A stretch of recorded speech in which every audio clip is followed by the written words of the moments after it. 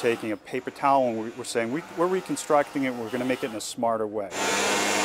Inside this former Main Street credit union, workers stitched together what appears to be swatches of cotton cloth. But in fact, that cloth is a biofiber derived purely of wood pulp. This is about as environmentally responsible as a product as you're going to find in terms of sustainability.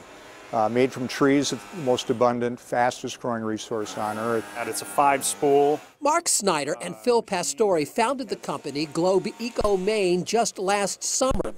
Already their initial product, the Dura-Fresh cleaning cloth, is sold in hundreds of stores. The secret, they boast, is all in the natural wood fiber, the same fiber that makes the cloth so durable. Does it smell? No. No, it doesn't. And it never will. Also keeps it smelling so fresh.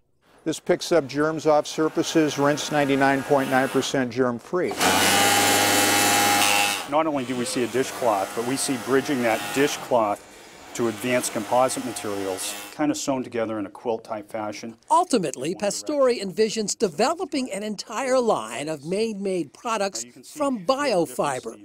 Right now, these rolls of finished fiber come from outside the United States, but the company has already teamed with a textile plant in nearby Guilford, which has the machines to make it, and make it from Maine wood. Our vision is this is a whole new industry for the state of Maine. We're starting at the end where we're weaving, cutting, and sewing, and then we're going back to source our own trees to pulp. Hope is Dura-Fresh is helping to lay the foundation for the future of this Maine company, which, by all accounts, has managed to reconstruct the simple paper towel.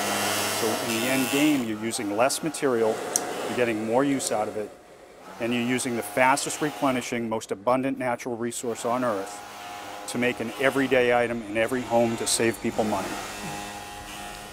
And right now, the company employs 5 workers with plans to double that by the end of the year. But once it starts sourcing its own trees for pulp, it foresees employing dozens of people. Wow, what a great idea. I love that.